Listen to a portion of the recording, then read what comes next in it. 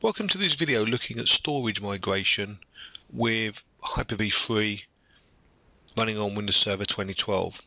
I decided to produce this video because I had a few questions about storage migration, and even though I did a shared nothing live migration video, I thought it might be quite interesting just to show how we could maybe use the storage migration features either if we're consolidating LUNs within a cluster or if we're moving from a standalone environment to a clustered environment. So at the moment you can actually see that I have two HyperV servers, one called HV1, the second one called HV2. In addition, I've already built my cluster configuration.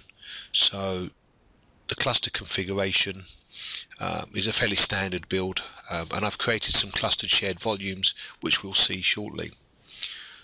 Other than that, I don't have any virtual machines which are listed as being highly available, so it's just an empty cluster at this moment in time.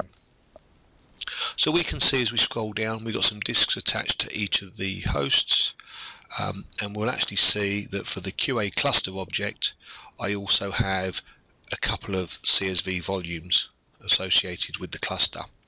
So at the moment we're in a situation where I have virtual machines running on one or two of those HyperV hosts, and they're just using directly attached storage, so there's no high availability option, even though they're running on a node in a cluster. So from a real world point of view, you could start with a single HyperV host. You then get to the point that you want to put some high availability into the solution.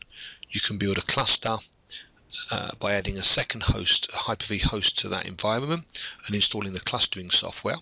Obviously we've got some shared storage at that point, and we can then basically migrate our environment across. So as normal you can see that we have the two CSV volumes under the cluster storage folder inside the file system on drive C. So standard cluster configuration, nothing special about that at all. So if we just go to HyperV2, HV2, and open up the HyperV Manager, we will see that we've just got some virtual machines in that environment. So I've just got a save machine here which I'm just going to start because this is the machine that I'm actually going to demonstrate.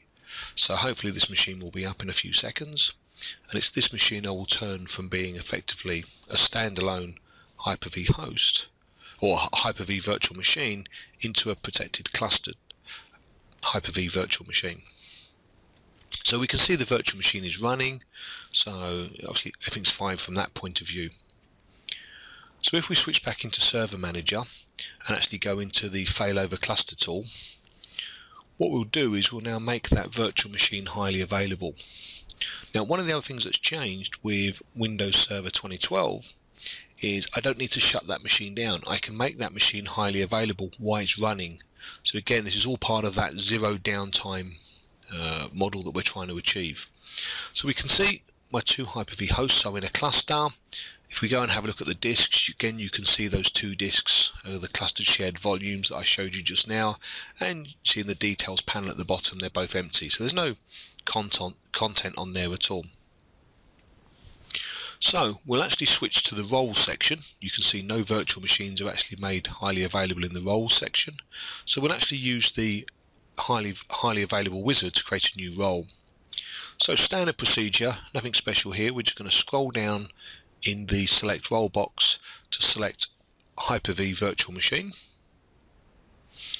So there we go, and it will then hopefully go out to list the virtual machines that are available across my two hosts. So we've got that virtual machine that I just started just now, which is running. So this is the bit that I couldn't do under 2008 R2. I've just selected it, and I'm now just going to complete the wizard to make it highly available. Now you'll notice once the wizard completes, I will get a warning actually on the report screen. So if we press the view report button and get the report up, we will actually see here a big sort of block of yellow, and effectively what this is telling me is this virtual machine does not store its VHD files on shared storage.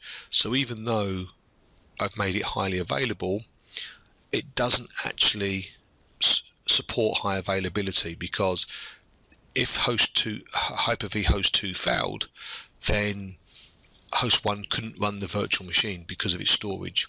So we now need to move its storage. So I've just switched back to the HyperV Manager just to show you that if I tried to use the Move tool in the HyperV Manager, the system stops me. It says you can't do that because this virtual machine is now clustered. So my choices are either to use the Move storage command, PowerShell command. Alternatively, I can use the Move function actually within the cluster management console. So I've selected Move from the menu and I've chosen the HyperV cluster console. So it actually shows me all the resources that are associated with that virtual machine. So I can now explore on the left hand side my two clustered shared volumes, and I can effectively decide where I'd like to put all of those individual components. So I can migrate them all into the same folder just by dragging the virtual machine down and putting it into the box at the right at the bottom. Or if I wanted to put different locations, I could have dragged each file individually into whatever folder that I wanted. So having now saved that by pressing OK, that should actually go and start a move. So as we can now see, that it says starting virtual machine storage migration. So we can see that status reflected in the cluster management tool. We can also see that status reflected inside the HyperV management tool as well. So all the tools are showing the same state as far as the machine is concerned. So obviously we're now moving the storage to the clustered shared volume. Once that movement of the VHD files is complete, then the machine would be fully highly available as you would expect it to be normally. So I could use this technique either for moving virtual machines storage from one LUN to another. So maybe I'm running out of space on a particular LUN, I need to redistribute the load, whatever the requirements might be. Or in this instance, obviously I'm using this so I can actually take virtual machines which are on a node in a cluster but are not highly available. So I've made the virtual machine highly available and I've moved the virtual machine's VHD files to an area of shared storage so the virtual machine can become highly available, and all of this with no downtime within the solution at all. So obviously this is going to take a little while to go and complete, just down to the size of the systems that I've got. I've got no posh SAN unfortunately, so we'll speed this up slightly and then come back once the migration is finished.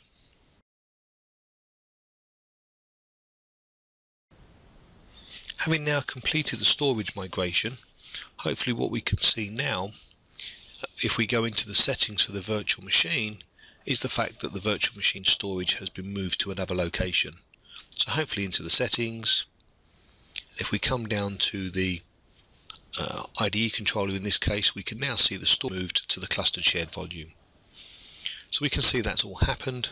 How long it takes is obviously completely dependent on the speed of your storage, how big the VHD files are, and obviously what the current activity is going on in the system.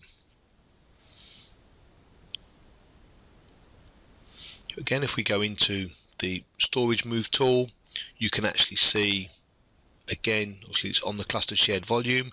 If I wanted to, just as an example, I'm now actually initiating a move to actually move it from one clustered shared volume to another clustered shared volume inside the cluster. So I'm actually using this really on the first scenario that I described, where you're using this to rearrange the distribution of virtual machines on your central storage purely to maybe distribute load, or maybe you're running out of space in one SAN and you need to migrate virtual machines between SANs, for example, to actually move them from one location to another. One of my other videos that will be coming shortly over the next week or two will actually talk about offload data transfer. And offload data transfer is the technology that we have which actually allows us to move files within a SAN or between SANs without actually occurring the network hit of copying the data across the network. So look forward to that one, and that will show you actually how these storage moves can be performed again far quicker. So we're just connected to the virtual machine, and obviously the storage migration's going on in the background. So in terms of just connecting to tools like Server Manager, there is a small overhead, and again all this is running on just a machine. So my machine is getting swamped by disk I/O quite substantially. I don't have an infrastructure which has got a big SAN sitting behind it. My SAN is just a virtual machine. So as we can see, that migrations are just on the verges of completing. So what we'll do is we'll just leave it there again and let the migration complete.